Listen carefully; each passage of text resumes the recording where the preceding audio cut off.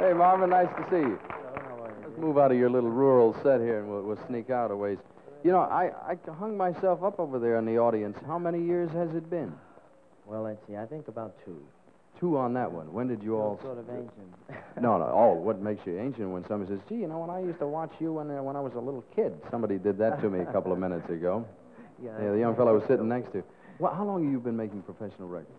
Well, I think about 2 years now. You know? Is it only been... Very early, as one of my very early recordings, Hitchhike.